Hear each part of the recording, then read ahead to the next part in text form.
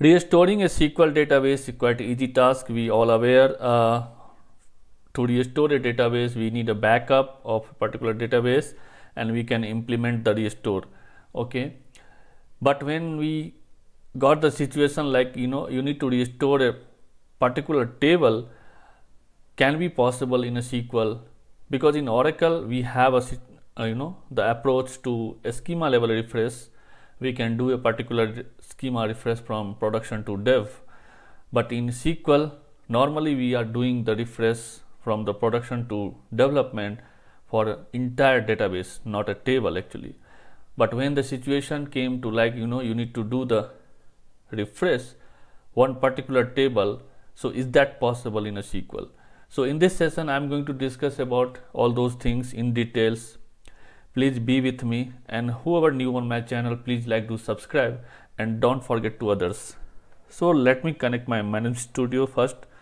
So this is my management studio. Okay, so now the point is, can we do or restore a particular table in a SQL?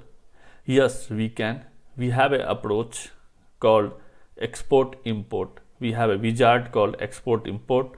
Through that wizard we can export the production database table, and we can implement on a development. But the situation is, whenever you try to import, you may encounter a lot of validation issues and all, so that you need to fix it. But yes, we can do it. But normally in a SQL it's a very rare task when we are getting this kind of issues, this kind of refresh. Normally we are doing from production to development entire complete database. So let's assume how to do the export import wizard actually. So from the database tech02, if I am going to exporting the data of a particular table, for that you need to go to particular database, right click task, and here you can see the export data. So it will open the export import wizard. Okay, just simply click on the next, and here you need to come with your native client, whatever, and here you need to select your database. So I am just taking a particular table from tech02, just assume example. Click on the next, and here you need to give the destination as a Excel. Okay, and it will ask to where you want to keep the save. So I am keeping somewhere in my local laptop. Okay, click on the next. It will ask copy the data one or more table or views, or write a query a specific database transfer. So I am going with the first option. Click on the next, and here you can see the source and the destination. So which table you want to take data, you want to extract the data. So I am just going to create a particular table for the sales credit. Okay, here when you execute when you go to next level, it may be encounter a lot of validation issues and all. From this edit mapping you can go and you can fix it from the here. What are the counters need to select, so that you have to give the attention for those areas if you are getting the validation issues, or else you need to click on the next. Okay, so here if I can see the two error, I can simply get what as of now I am just ignoring this one. Okay, if you can ignore it, but as I said, you need to figure out all those things before proceeding to import the data on a development. So you need to fix it actually, otherwise it will get the failure, it will not import it successfully. I am just clicking next. Okay, and then finished.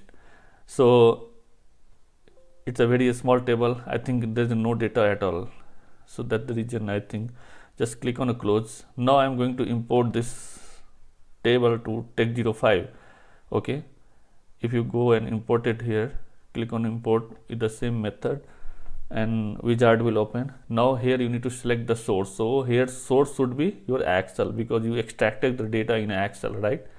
So now we are going to select the Excel file from here, and now target again the particular database which you want to So I'm going to import on a tech05.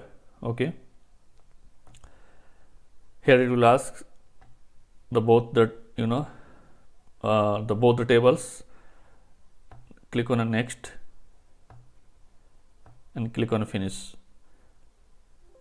So this is quite looks like easier, but it's not that much easier. What I'm trying to say, you maybe encounter a lot of validation issue here. Okay, so that need to fix. Until unless you cannot fix that validation issues, you cannot assume the imported all the data. It will get failed here. Okay, in my situation, in my case, there are nothing in that table actually. So that's the reason it's imported so quickly. But you maybe face a lot of validation issues that you need to fix prior and then import it. So the answer is, the question was, can we do a particular table refresh in a SQL? Yes, we can, but with the help of export import wizard. But you need to figure out a lot of issues. You maybe encounter a lot of validation issues that you need to fix it. Sometimes only we are getting this kind of issues, this kind of request.